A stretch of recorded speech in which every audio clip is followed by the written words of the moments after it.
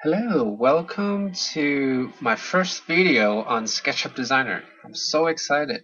So in this video, I'm going to be talking about Sketchbook Designer by Autodesk. I'm going to place a link to the main website for the program in the description, and also I'm going to have another link to some of the demo videos by Sketchbook Pro as well. So first, I would like to talk about sort of my first impression of this program. This program has interesting features where where they use vectors and they also use rasters. If you notice by my cursor that they use two of those different types of drawings.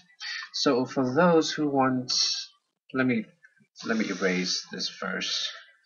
Let me make a new good thing about. So first of all, let me talk about some of the uses for this program. As an architecture student, this program for me is just awesome. This program is meant for industrial designers, so that they can draw nicely and they could do shading and there's some textures for them. But I found this program excellent for the idea stage, just basic sketching. So as I was talking earlier, they have rasters, and then over on the top right side we have the paint. The paint layers, it's divided into layers. It's by Autodesk, so we have all the different layers. There's a mask that could be used almost just the same as Photoshop. And then we have vectors layers, which basically, as you see in the tools up above, changes so that all of the lines that you draw become vectors that later you could twist, you could change, you could come and select all of these different points and nodes and add to them so that we could adjust them much better. And then I'll go in more in depth about that later. And then we have this canvas, which I like a lot. I mean, basically, then we come and then they have different papers that we can use. The only complaint I have is that there's only 6 type of papers, actually 7 including solid colors. But there's not a lot of good papers that we could use. And then we can come and zoom in and see into these, and we could set, of course, the pixel per inches. And then I usually go for a higher pixel, say about 200, just my personal preference. And then I like to set my paper size to letters so that I can actually print these out for presentation and whatnot. And then as you can see, the canvas, if you use especially the pencil tool, you could actually get the texture of the paper with the pencil tool. And then we could play around with the size of the pencil. And oh, by the way, I'm using a Wacom tablet, so then it supports pressure sensitive. So I'm pressing harder and it goes much darker. We could also verify the intensity of the pencil so that we have some transparency in it. There's I love the sharp and then with the duller pencil, but we could play with it. The good thing was we can also play with the color too. We could have like red over it, add some notes with color pencils. This is just awesome. So this is the raster. This is under the paint layer. Um, and then for the vectors, like I've talked about, we could do a lot. The pencil is much different.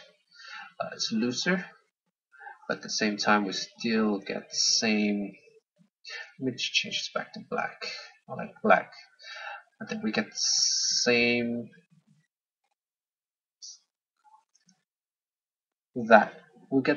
pressure in the Wacom that the pencil and the vector can support. Awesome thing about this program too, I just forgot to mention, is that with AutoCAD, you can actually grab a region from AutoCAD, your plan, and then import it into Sketchbook Designer so that you could draw over it. Let me just clear everything up and in all of these first. So then you just take a plan AutoCAD and then you bring it to Sketchbook Designer and then you just You draw all your stuff in here, right? And then you can transfer it back as a function to transfer back to AutoCAD, and it appears as a raster in AutoCAD.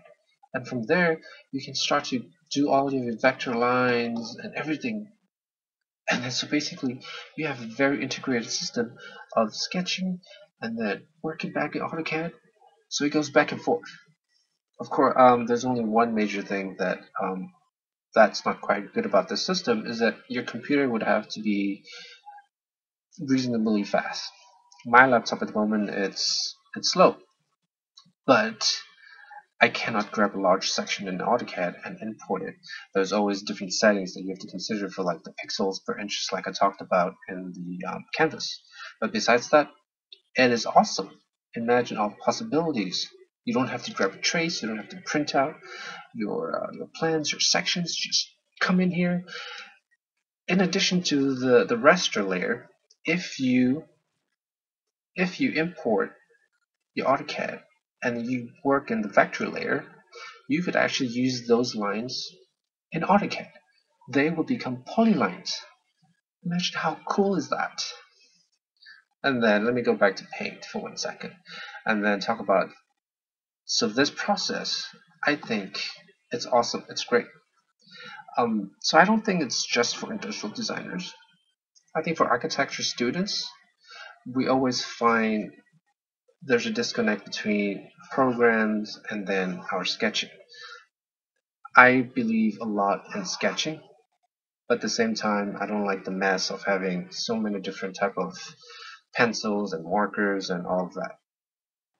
Then, so what I'd like to show you is that there's all of these different, basically, let's look at the toolbox. With all of these different tool pencils, we have pens, and in the pen we have a filter pen, we have a regular ballpoint pen, with a brush pen that also pressure sensitive. All of these pressure sensitive. With brushes, and then we have here markers. We could use markers in this program. It looks like markers. It overlaps like markers. If you set the intensity of it, you can see, and let me change the angle, you can see that it overlaps like a real marker. And then of course you have airbrushes and then the regular brush, and then we have here the eraser. And then here we go, we erase all of these.